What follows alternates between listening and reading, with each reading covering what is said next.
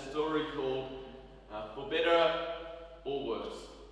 A powerful story of this couple, Bill and Gladys Ford. Living in Queensland, they were celebrating 50 years of marriage. 8 years earlier, Gladys was diagnosed with Alzheimer's disease. And now, every day, the first thing in the morning to the last thing at night, in love, Bill does everything for her. He brushes her teeth. He feeds her, he gives her a shower, and she doesn't even know who he is. Why does he do it? Well, this is what he said. I count it an absolute privilege at this time in my life to be able to look after the one that I love. I just think I'm a promise keeper. I'm no big deal, I'm no special guy. I promised when we're married that I would love her in sickness or in health until death do us part. While I can, I will. I don't want to live to be 100. I want to live one more day than after Gladys goes, so that I can look after her until she dies. She's just my girl. That's all. I just love her for who she is. She's my beautiful girl. And the reporter, Alison Langdon, saw that Bill and Gladys had this unbreakable bond. She saw the bond of love that binds together with this couple, their kids and grandkids. A great example of love to a wife. We all show love to people, especially certain people in some way, especially those who are close to us. But how do we show love to someone we can't see? We say we are a church who loves and follows Jesus. So how do we show our love to Jesus? Well, this morning we're showing one example of how one man was told how he was to love Jesus. How did one man, Bill, love his wife with Alzheimer's?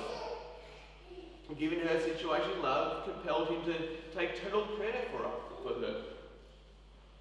In our story today, we see another man whose name is Peter, and he's called to love. And we see how he's called to show his love for Jesus. Peter is told in an important conversation with Jesus, for him to love Jesus means for him to feed others and to follow him. And so let's look this morning at this final chapter of John's Gospel, where we find this teaching that contains this miraculous catch and an important conversation. And after we think through this, we'll look at what that actually means for us today as a church. So John 21 begins with some of the disciples going for a fish in Galilee. Jesus has already told them that he would go ahead of them into Galilee. And so these disciples, they're in a sense just waiting for Jesus to appear. And so we shouldn't think that Peter has abandoned Jesus' mission in order to return to his old job as a fisherman. He was just going to do what he knew to do. Go fishing. It's probably been a while since he's waiting, and so he decides to go for a fish while he waits for Jesus to appear again. And then the arrival of Jesus, there comes this miraculous catch, don't we, that we read before, of 153 fish. I like to go fishing. I love fishing. 153 is more fish than I've caught in my entire life. I get it in one net. And so again we see Jesus is providing for his disciples, feeding them breakfast. And one of my favourite places to go is Torquay. And what I love to do, I love to buy breakfast there and just have it on the foreshore. I love that so much, I almost drove down to Torquay on my birthday just so I could do that. But as good as that sort of breakfast is, I'm just imagining this breakfast on the foreshore of the Sea of Galilee. How good it would have been. The risen Jesus there, just serving his disciples, feeding them. But this is nothing new, is it? This was seen throughout John's Gospel as we're looking at it. Jesus has been concerned with feeding his people. Back in chapter 6, we saw how Jesus feeds the 5,000. Jesus, the Good Shepherd, has promised to keep and feed his sheep as they listen to his word. We saw in chapter 10. And so these words the sheep are listening to are the words of Jesus teaching about his words and his works while he was here on earth, as we see in John 14. And so now as we get to John 21, in this final sign of the gospel, we see the risen Christ miraculously feeding his disciples. And also he's there reassuring them that they are now equipped to go out and to feed his people. And so we can see at the end of this gospel, at the beginning of this sort of post-resurrection era to the end, Jesus is concerned with feeding his people through what he has fed the disciples. Jesus will always feed and provide for his people.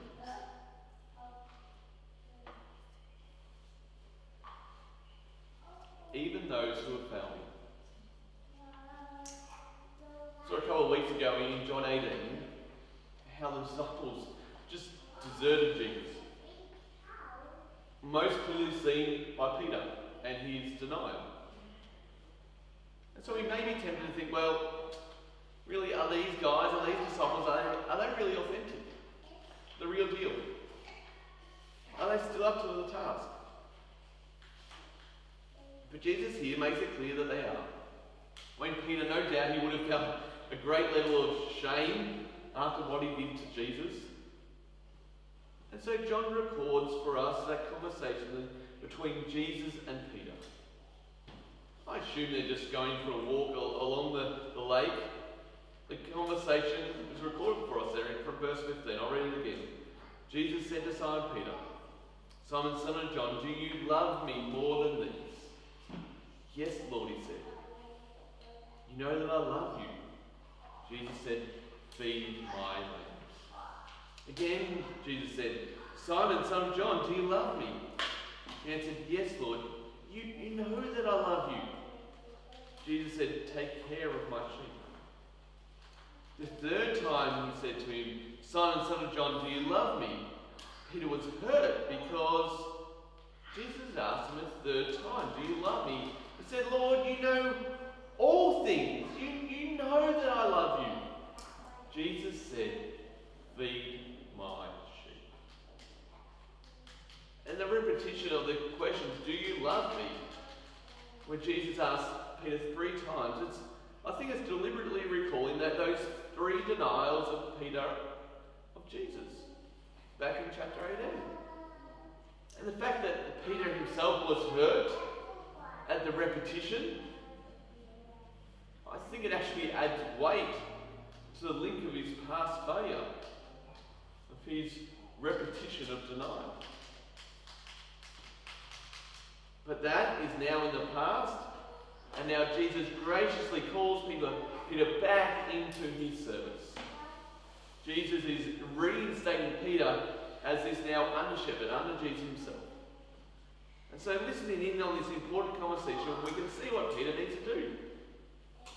And we know that Peter's got to become the chief of the apostles, the head of the church. And so there's a specific role that Jesus has for Peter. And so after declaring his love for Jesus, Jesus tells him that if you love me, then you will feed my word to my people, and you'll follow me. Jesus is pretty much saying, if you want to be a pastor, as a shepherd, then feed my sheep. Don't starve them, feed them. Make them your highest concern. And Jesus had fed the disciples, and now Peter is taught that loving Jesus actually involves feeding Jesus' people. He needs to feed them on Jesus' own words. He needs to teach the people of God about Jesus, about his works, about his word. Peter needs to spread the message of Jesus, the message of forgiveness and eternal life. Well, why does Jesus put so much emphasis on feeding the sheep, feeding his people? Well, it's because when Jesus' sheep are fed, when they are nurtured, when they're filled with this strength of Christ by His word, then they actually become this mighty army who's then turned loose on the world. Take a baby. A baby has no influence on culture, does it? Sits there, cries, sleeps, feeds. Before a baby can turn the world upside down, they have to grow up. They have to become mature. And it's the same with Jesus' people. When they're fed the Word of God, they become mature. And it's only then that they can start to then influence a culture, have an impact on the world. And being fed God's Word, for us, it's the only way to become mature as a Christian. And so Jesus, He will always feed and provide for His people. And how does He do this? Well, it's through His shepherds.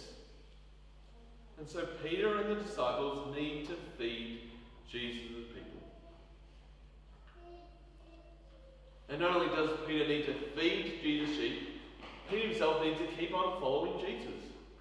Jesus said, "Follow me." And we see from the start, Peter's decided to follow Jesus in the chapter. No, even while he's still on the boat. He can't wait to be in Jesus' presence. He won't wait for the boat to get back to the shore. He just jumps in and swims back to the shore. He just can't wait to be with Jesus. He wants to be where Jesus is. He wants to follow Jesus. And part of following Jesus is doing what Jesus says. And if you notice that even though Peter had abandoned the other disciples in the boat, it's Peter that actually responds to Jesus' request. In verse 10, look. Jesus said to them, "Bring some of the fish you have just caught." So who is it? It's Simon Peter. It's the one that goes and climbs back in the boat and drags the net ashore. Peter just wants to make up to Jesus. He wants to do everything that the Lord asks him to do. And he will. Jesus calls Peter to follow him. We see it in both verse 19 and 22. But in this section of verses 18 to 22, we see just how costly it will be for Peter to follow Jesus. For Peter to follow Jesus, to feed Jesus' sheep, it will mean that he will have to follow Jesus to the point of death. Peter will die because he follows Jesus. Peter will die because of the message he brings. What a change in Peter. Chapter 18, he's just so fearful. He denies Jesus. Just a complete contrast to who Jesus is at that point. But now, chapter 21, he's actually compared to Jesus. The manner of Peter's death is going to be a similar one to what Jesus endured. See verses 18 and 19. But very truly, I tell you, when you were younger, you dressed yourselves, went where you wanted. But when you are old, you will stretch out your hands, and someone else will dress you and leave you where you do not want to go. Jesus said this to indicate the kind of death by which Peter would glorify God. Before Jesus' crucifixion, Peter bragged that he'd be willing to lay down his life for Jesus. And now after crucifixion, Peter is called to do just that. To lay down his life on behalf of Christ, and so that he'll then glorify God. And as tradition tells us, Peter was crucified upside down at the hands of Nero in Rome. And we read that when Peter sees John sort of dragging along, coming behind them, Peter asks Jesus, well then what about John? Is he going to have to die like this too? And when Jesus replies, pretty much, what happens to John is none of your concern. I'm not going to give you a prophecy about what happens to each one of you. Just follow me. Do what I require of you. School holidays, they're almost about to end. So the kids have been home a lot the last couple of weeks. And I've heard, it's not fair, far too many times. It's not fair they get to play the station more than I do. It's not fair. Why don't they have to do the job that I have to do? It's not fair. I've done so much more housework than they've done. It's not fair. They're staying up later than I am. We can laugh at kids. But often we as Christian adults do the same. We want things fair too. The Lord gives me a hardship. I think everyone should get a hardship. It's unfair. Someone else gets a blessing from God that I don't get. What's the matter with me? Why don't I get that too? Why hasn't God blessed me in that way? I think this is sort of the idea that Peter has in his mind when he's saying, well, what about John? But the Lord has jobs for each of us to do. And what he has for others, good or bad, is ultimately none of our business. Each of us must do what God has given us to do. As a side note though, history does tell us that John was the only one of the apostles that wasn't martyred for the faith. Although he didn't escape persecution, he was exiled to the island of Patmos. And so Peter has been served by Jesus, and now Peter is ready to serve Jesus and follow Jesus. And it's not just Peter, but it's all the disciples that are called to serve. And all the disciples are to be ready to follow Jesus to the point of death, if that's the path that is chosen for them. In our love for Jesus, would we be willing to do the same? We should be. So what about us today? Well, this passage and teaching, and it's specific to Peter, isn't it? But in the New Testament, this role of feeding the sheep, feeding Jesus' people, it's actually broadened to all elders. I remember in Acts 6 that we looked at last year, the ministry of the word and prayer, that was a role for the leaders. Paul in Acts 20 then he calls all the Ephesian elders. He calls them, he says to them, they're to be shepherds of the church of God. And later, Peter himself, actually in 1 Peter 5, he calls there the elders of the church, he calls them shepherds. And so as the apostles, as they die, it's the shepherds, the elders in the church, it's then their responsibility to feed and care for the sheep. So here at QPC, there's Tony and my responsibility as your elders to feed you God's word and to spiritually feed you. As a pastor, as a preacher, as a shepherd, my role is to feed you. You are my flock under God. My responsibility, Acts 6, is to teach you the word and to pray for you. As Stephen Lawson tweeted this week, the preacher must feed the sheep. That's the role. Feed the sheep, not just entertain goats. That's my job. And knowing this is a role of a shepherd, a role of a pastor and elder, if at some time you're in the position of needing to choose a church, say if you're moving to a different area, or a different state, for example, well, choose a church where the shepherds will feed you. So in this passage, the risen Christ feeds his disciples with this miraculous catch, and then has given them the task of feeding his people. The sign of the miraculous catch and this conversation between Jesus and Peter shows what's a key priority, what Jesus' key priority is now. And if it's Jesus' key priority, then we'll want to have that priority as well, won't we? If Jesus' priority for the period between his resurrection and when he returns is that his people should be fed through hearing the apostles' teaching, the Word of God, then we should make it our priority too to be fed on that teaching ourselves.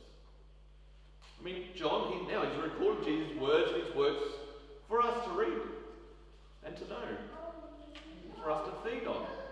We can trust what the apostles have written down. Verse 24. They've written down Jesus' words and works for us. So, how do we feed on what is written? How are we as sheep going to be fed? What should you do? Well, church needs to be a priority. Because this is where God's word is read and preached. That's what we're doing now. We are feeding on the Bible. We're feeding on Jesus' words and works. And I hope you're feeling filled up and not starved. The sermon is time for you to be fed by the preacher. So don't skip church. Come and be fed.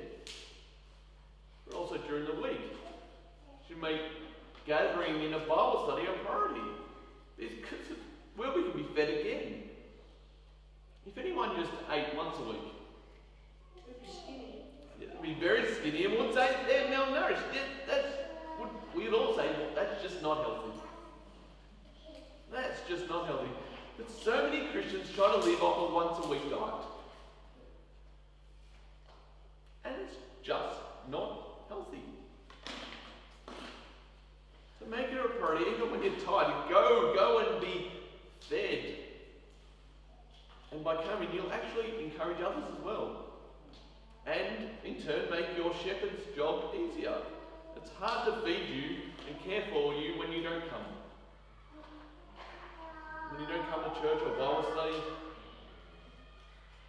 And read the Bible for yourself. Be fed every day. You can get through so much more of the Bible by yourself than we can ever at church or through a Bible study. So friends, don't neglect your spiritual food. Be fed. But as sheep, do we just keep on eating and eating and eating and eating? That's all we do? Well, no, we don't just do that, do we? As Paul later tells us in Colossians 3:16, we are to teach one another. So there is a sense in where we need to feed one another. Which springs from the fact, though, that we're being fed. Shepherds need to feed the sheep, so then the sheep can then feed one another. And as it turns out, most of us will find ourselves in a situation, especially sometime in our life, where we will have a shepherding role. Whether that is as a parent with your kids, a grandparent with your grandkids, could be as a Bible study with your group, Sunday school teacher with your kids. There is your tiny, tiny flock. Your family, your grandkids, your group. Feed the sheep. Whatever it may be, whatever responsibility we have in that leadership role, we are to feed them God's word. Think about what's the first job of any parent? It's to teach their kids the gospel. As leaders of the church, we want to help parents with that. We ran a course last year because we want to help parents in teaching their kids the gospel. Now, parents, you must keep this as your most important job. So discuss today's sermon with them. Engage with them about it. And each week, do regular devotions. Read the Bible with them. And not just read it to them, read it with them. And so you show them what you're reading and how to understand it, how to apply it. Pray with them. Teach them how to pray, more than just praying about themselves.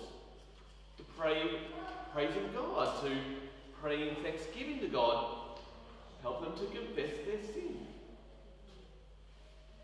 Have conversations with them, explain the gospel over and over and over again, showing them how their heart is deceitful and sinful, and that they need Jesus just like you need Jesus.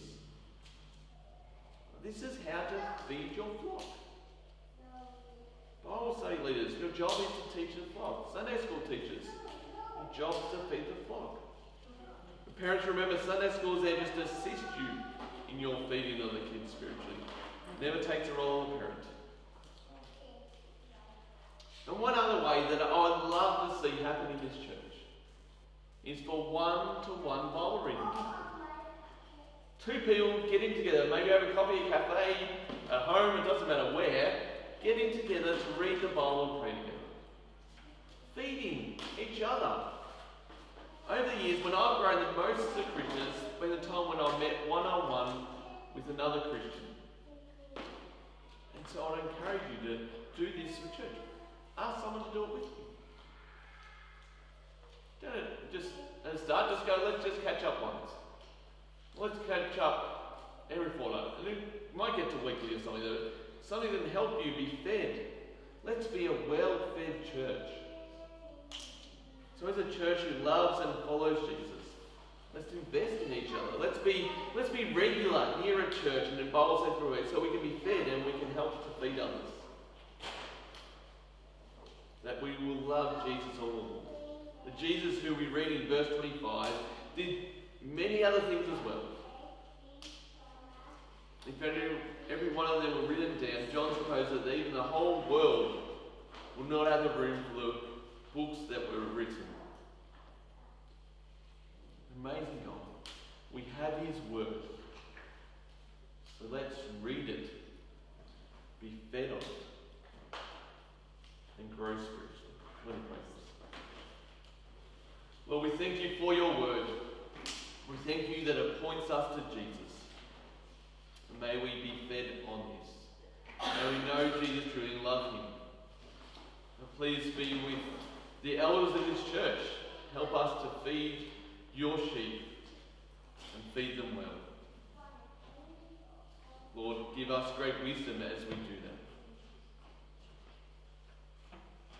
Lord, help us in our roles, whatever we have, to feed your sheep. Lord, help us to have a great love for them. Help us to really be a church that loves and follows you and loves your word. So please do this, pray in Jesus' name. Amen.